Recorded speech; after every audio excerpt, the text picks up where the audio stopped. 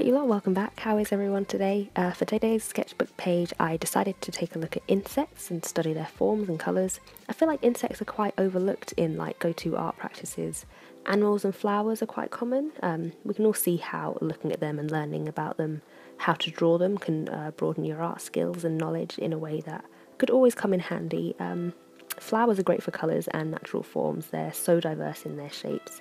There's so much you can learn from studying them, so much that you can add to your inspiration stores to add flair to your next drawing, either with literal flowers or just your use of colour and shape. And it's the same thing with insects. They're so diverse in every single way. It's like a whole new world of possibilities in structure and colour. When you start taking a closer look at them, it's really intriguing and inspiring. I'm going to have to get a book of insects soon because they really are just an unlimited source of ideas, really just captivating and unique. So to get the colours across for this one, I decided to take a chance and use my Copic markers. I don't use them very often and I have a set of only about 20 colours, so my skills in really delivering the essence of what I was drawing may have been a bit limited. But I felt like markers would be the best way to get across that iridescence and sometimes translucent look of the body of an insect. And it actually worked out pretty well. My marker technique could obviously do with some work, but once I added the outlines, it really pulled everything together and just had the vibrant effect that I was hoping for. For whatever reason, for the first couple of drawings, I re-outlined them over the original pencil drawing with pencil again, and then went over that with pen. I don't know why I didn't go straight over it with pen, but eventually I clicked on and stopped with the extra pencil step. So yeah, markers are another thing I'll just have to add to my list of things to work on.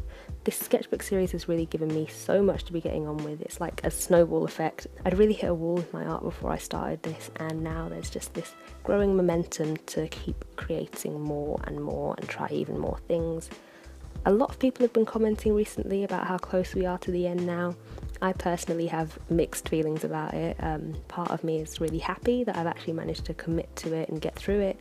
I've been drawing and filming and editing more than I ever have before, and it's just been a great way to prove to myself that I can actually do it if I set my mind to it. I'll kind of be relieved when it's over because it means I can sort of get back into a normal routine that isn't just about these videos. I can find time to work on bigger pieces, work on some different video ideas. I'm also kind of dreading it because it's just gone really well and I don't want to fall back into my old ways. And I don't really know what I'm going to do, like what my next step is to keep the momentum up. I'm sure at some point I'll do something like another 30 ways to fill a sketchbook, but not for a little while I don't think. So yeah, mixed feelings, but generally I'm feeling good about it, kind of ready to keep moving forward. I'm curious to know what kind of content you guys would be interested in seeing after this. Obviously I'll be doing speed paintings and things, but yeah, I don't know. Any suggestions really?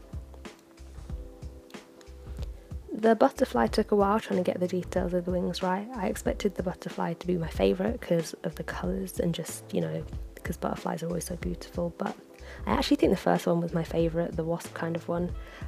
I just think it looks quite striking. The last couple of drawings were quite quick. I think I was getting into the swing of things by that point, and they both had pretty simple designs, and I've pretty much run out of things to talk about, so I'll leave you to enjoy the rest of the video. Thank you all so much for watching, and I will see you in the next one. Bye.